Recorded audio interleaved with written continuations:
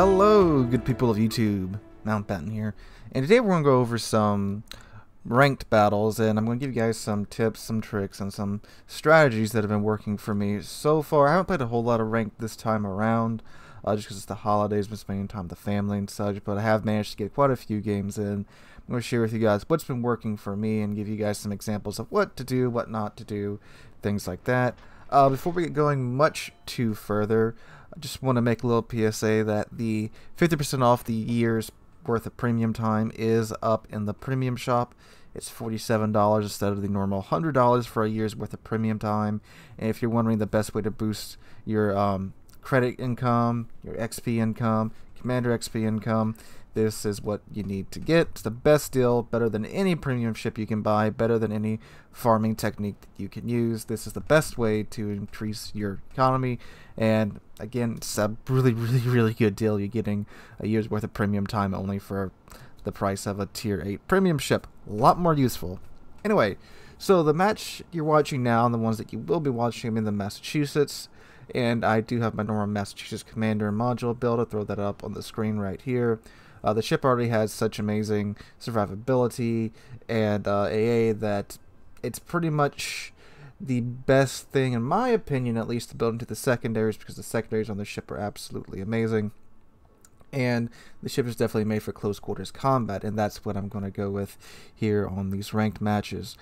I push, I try to get the team to push, I try to flank around, try to get the side of the enemy ships and get up in their face, because the longer you wait in a ranked match, especially this time around with the CVs, the longer you wait to push, the longer you wait to kill ships, you try to take the long method of getting things done, you're just giving the enemy team more and more time to kill your team. So ideally you need to be sinking enemy ships before your ships start to go down at all. And the first thing you're going to want to do in ranked is always go after the destroyers. The order of ships that should be sunk, it's destroyers first, then cruisers, then battleships. And the CV, if you ever see that thing, sure, if it's the only thing you have to shoot at, go ahead and shoot at it. But other than that, you shouldn't really actively be trying to nuke the CV at first, because, well, if it's a decent CV player, they're going to make sure that doesn't happen. And two, that's kind of your CV's job. If he wants to go and CV snipe, that's up to him. But as you can see right here, targeted the Cossack first, then I'm going after the Cleveland, and right now I am trying to decide if I want to go around and try to get at the side of these ships. And I'm looking at the minimap, and you see the Linen, the Bismarck, and the Richelieu. It all looks like they're at least coming down, and they're going to do the normal thing and sit on the edge of sea and just try to, sink my team. And I'm thinking, well, if I can go around and catch their sides up north, then that'll be pretty ideal. And they're being spotted right now by the Cossack and the Ognivoy. And I can see that the Linen, Richelieu, and Bismarck, they're all going into sea and not around sea. So I know I have this whole channel on the right-hand side to myself, and it looks like the Bismarck is coming with me as well. So I'm going to go ahead and try to flank around and get at their sides and get a little crossfire going on. And the friendlies have also sent the Edinburgh and the Linen over to B. Enemy team only sent their Prince Eugen, so the Edinburgh and the Linen shouldn't have any problem over there at the BA contesting. Normally on this map, it's whoever gets C wins, because B is normally taken by the southern spawn, A is normally taken by the northern spawn. Whoever can manage to control C wins the match here, unless of course you do control C and A and I'm sorry, C and B or C and A, and somehow your team managed to get sunk before you cap out on points. So here we go. The Bismarck decided he wants to push down into B, which, okay, that's fine. That makes this interesting. So I'm not even going to get all the way up north and get that flank going on. But I have managed to flank around, and the Bismarck and Richelieu, they were all pointing and angling toward the Cossack and Ognivoy and Bismarck down south. So now I have their sides, like with that Cleveland right there. And normally, if this Bismarck wasn't at half health, I would have gone after that Cleveland, because getting that DPM out of the game would have been the ideal thing to do. But also, if a ship is low, finish it off. Don't let it survive. Don't let its guns run for longer than they have to in a match. So also with the Bismarck, I'm aiming at his superstructure from this close, because even slightly angled at this close, that German armor is going to really come in handy right there. So I aim up at a superstructure, try to get some pins off on him right there too. Have my secondaries focused on him, trying to get them to set some fires as well. I'm asking for my team to focus fire on him because, well, getting rammed by a Bismarck at 1k health is not a good trade when you're at 46k health in a Massachusetts. Okay, so he's down. Cleveland's my next target, because this Richelieu's coming in for a ram. So I'm thinking, okay, if he's going to ram me, I need to do as much damage to the team before he rams me. Take a shot at the Cleveland. RNG smiles upon me. That's my best RNG I had that night. Managed to get that Cleveland out. I try to avoid the ram here on the Richelieu. Turn hard over. He blaps me. Get my tail stuck in the island right there. Blap him once in the superstructure. Doesn't do much. Set a firing with the secondaries. Okay, so he's a Richelieu. All his guns are in the front. He just rammed into an island, so I'm fine from him, so I'm just going to go up on my merry way. There's a Cossack right there. I've caught him out in the open, too. Lenin's managed to angle toward me by now. He's had time to respond. Get my secondaries on that Cossack. Again, get the DD out of the fight. Even though the Lenin's sitting there, I could probably Citadel him from this angle. Maybe. Get all my guns going on the Cossack, get him out of the fight, and eat the shot from the Lenin. Thankfully, I get behind the island before that Lenin can get the rest of his turrets off. So, Richelieu's turrets are facing toward me, so I'm not even going to mess with him. Just going to show him my stern, because no reason to try and turn and get my turrets on him and just get blapped by him. So we're going to go around this island and try to get on the Lenin, and the Bismarck is working on the Richelieu right now. Richelieu's focused on me. Bismarck can have his way with him for the moment. Ognevoy and Cossack are pushing up too. So, this is ideally what you would like to happen. And I did get really lucky here with catching the enemy team off guard. I managed to go undetected for most of that flank, which is very, very nice. There's no CVs in this match. I'm not sure this would have worked if a CV was in this match. Asashio manages to sink our Lenin. And Umbra is still alive over there at B for now. And Richelieu's dead. He had to choose to angle to the Bismarck or to the Ognevoy and Cossack. Chose the Bismarck. Ognevoy and Cossack were able to shove torpedoes into him or gunboat him down. Lenin's running. Managed to get some citadels off on him right there. Again, he had to choose to angle toward the Cossack or me. He chose the Cossack, and the Ognevoy got some torpedoes off. Because I think he's going to dodge it. No, he's going to eat one. There you go. That's the importance of flanking right there. You catch the enemy team off guard, they can't angle to everybody else. Somebody is going to be able to shove shells, torpedoes, planes, something into them if you manage to flank. So that worked. That was probably the best case scenario right there. Completely caught the enemy team off guard. They kind of derped around, that Richelieu especially, so that was a fortunate run right there. Alright, so this match, CV match this time around, and this map normally is determined, at least from what I've seen so far, and from past ranked seasons too. Normally C and B are the keycaps on this map. A, sometimes it's important, but normally for you to go there and grab it, it takes that whatever ship goes there out of the battle. So normally you want a DD to go there and snag it.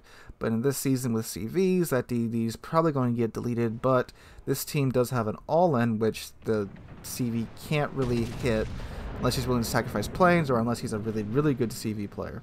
So it was mentioned at the start of the match that we are going to go for C and B, which means we're going to lemon train it. And lemon trains can get a good shot there off on the hipper.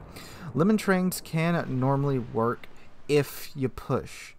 What normally happens is one team sits there and doesn't move once you get to the cap and they get it. It's like, well, that's great, but we need more caps, so we need to at least focus fire on the enemy team like what we're doing right now. Most of us are shooting at the hipper. You can see I got myself, that was the other Massachusetts that shot HE, the Cleveland, and the Kutsunov are all shooting at the hipper. Again, get the DDs down first. No DDs to shoot at. Shoot the cruisers. No cruisers to shoot at. Then you can shoot at the battleships.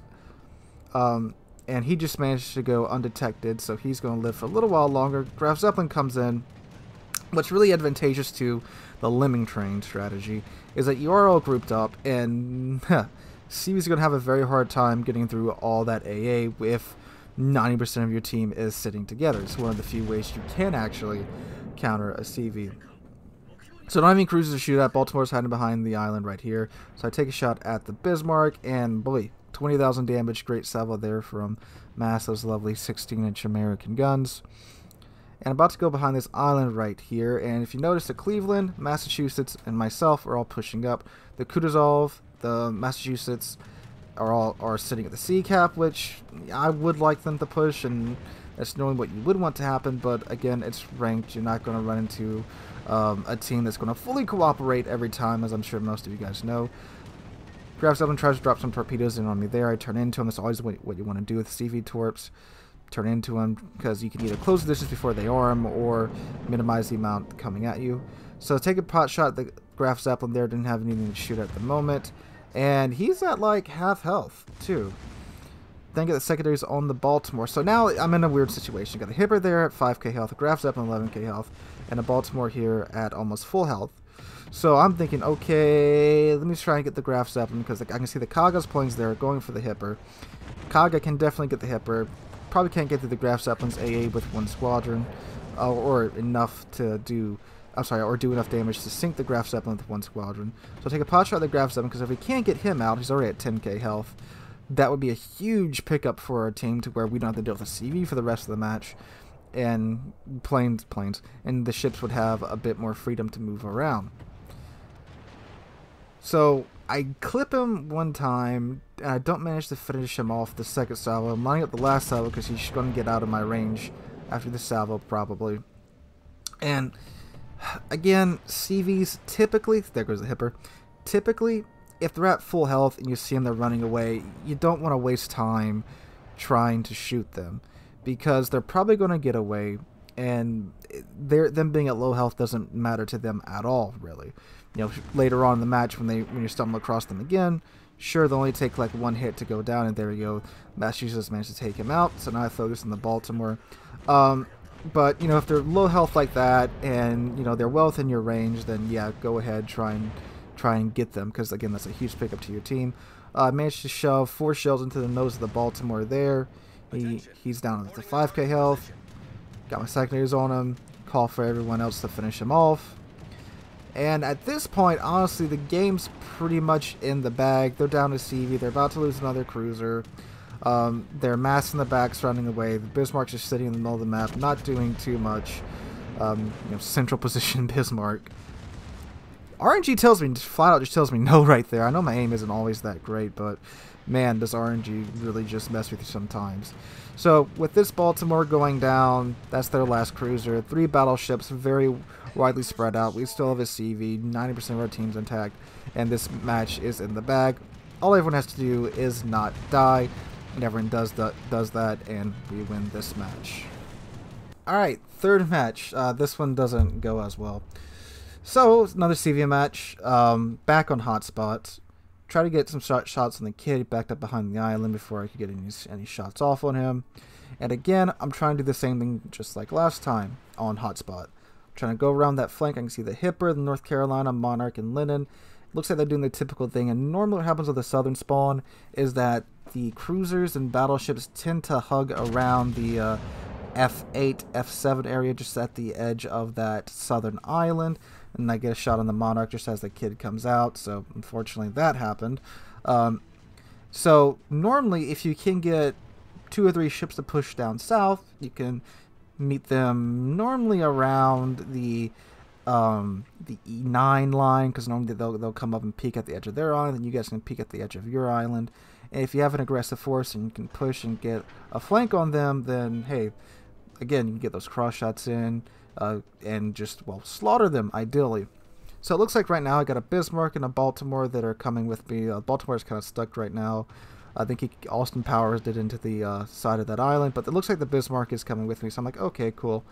Massachusetts and the Bismarck, that is quite a pushing force, and here I'm just admiring the Massachusetts. I do that when I'm just transitioning in between areas. So yeah, it looks like the Baltimore's coming with us. Got the Bismarck here too, so good, nice little force going on. Get that American cruiser HE and American cruiser AP, along with German armor and German secondaries, and American armor and American secondaries. Well, not really American armor, American heel with the Massachusetts. And if you look down south, they have a North Carolina, not the best brawling ship, a Hipper, tough German cruiser, A Monarch, again, not the best brawling ship, squishy armor, and a Lenin, who's stuck nose in. If you notice on the other side of the sea cap too, the Massachusetts and Takao are also pushing down south as well. So, okay, cool, got a little pincer maneuver going on here. Can definitely get some cross shots in, because this team's going to have to choose who are they going to angle to. They're going to angle to the Massachusetts in the west or the Massachusetts in the east. And you will see the benefits of that here in a moment. However, I'm just now noticing, well, I didn't notice in the in-game, the Bismarck's backing up. And here's some of those cross shots you can get on. Look at that, the Monarch's giving me almost perfect broadside, so is the Lenin. RNG just tells me to go take a hike right here, but hey, that's alright. Guns reload. But now the Baltimore's pushing up, but Bismarck threw it in reverse, so it's like, I'm committed at this point. If I turn around now, you know, it's going to take me forever to get back up north when I really need to try and do as much damage as I can, because, again, these matches are determined in minutes, like we saw last round. So, get another salvo out on the Lenin. He's showing me broadside, and much better salvo there. That was, I think, like 16k damage, 17k damage, almost there. No citadels, though, but good damage. So now I'm coming upon the point at which, once I cross this island right here, I'll have eyes on their team down south. And looks like the Baltimore's still coming with me. And hello, North Carolina. So North Carolina, not the best brawling ship, probably one of the easiest battleships Citadel in the game from just about any range. And Hippers here as well. And the Monarch and the Lenin are moving up west to try and deal with the Massachusetts that's pushing down south. So again, my secondaries all from North Carolina. Again, American secondaries, I don't do a lot of pins, but as you can see there, they're pretty good at starting fires, and fires don't care about armor or anything. They're going to burn. Hipper's getting shots into me as well. Bismarck's kind of moving down south now. But Baltimore is, so that's good. I can get some of that American cruiser HE DPM going as he is on the North Carolina. So North Carolina's starting to open up right here, and there's the kid. I saw him for a split second, that's why I backed out right there. So he shows me full broad, so I'm like, okay, cool, just delete this guy real quick. RNG says no. Get 21,000 damage, which is, that's Citadel damage, but if just 2 of those shells had been Citadels, we'd be looking at a carcass of a North Carolina. So I'm like, okay, that's a bit weird. Keep my secondaries on him, getting focused down by the Hipper and the kid and the Shokaku right now. But I'm trying to stay angled to the North Carolina. He just fired, so I'm like, okay, cool. I can afford to open up a little bit more and maybe get that third turret off on him. Still no Citadels. 11k damage, though. Decent damage still. We just lost our North Carolina to the Edinburgh's torpedoes of all things. So now I'm like, okay, this close. Perfect broadside. Get that third turret off. Still no Citadels. Like, what is going on here? This is, I got real lucky there that those weren't Citadels on me. It's like, okay, front 2 turrets, this is going to finish him off. Nope. Somehow got overpins on a broadside North Carolina and get taken out by the Hipper. It would have been nice if there was a certain German battleship down south helping me. Tanking, throwing his secondaries on top of my secondaries and his shells on top of my shells, and wasn't 18 kilometers away trying to snipe in a Bismarck. But that's how it happens sometimes. Fortunately, I did set fires with those American secondaries, and there goes North Carolina, but this match is pretty much over at this point. Enemy team has the B cap and the C cap, and a huge ship advantage on us. 1818, 1817, 1816. So as you can see, it's very important that when your ships decide to push that you support them, because again, just having that Bismarck there, we would have easily won that southern flank, would have been able to swoop around, get the Lenin, get the Monarch, and win that match. But since he sat in the back, I went down, the Baltimore went down, and we lost that flank and the match. Alright, last match here. So this match is a bit of a humdinger, because both teams, we didn't have much communication going on beforehand, and we all wound up clumped up in C. Enemy team up north, as you can see, is, I don't know what their split is for the caps. It just looks like you got an Amagi capping B, you've got nobody capping, it looks like the Amalfi's trying to cap A, and then you got the battleship sitting in the middle of the map. So we are at least all focusing our fire on this one Massachusetts right now. And of course, if you can't tell by the sound of the AA guns, this is for sure a CV match. They have a Kaga, sorry, we have a Kaga B, and they have, I think, a normal Kaga. Whenever the planes, yeah, they have a Kaga B as well. Okay, cool. All right, so Massachusetts, that real beer float.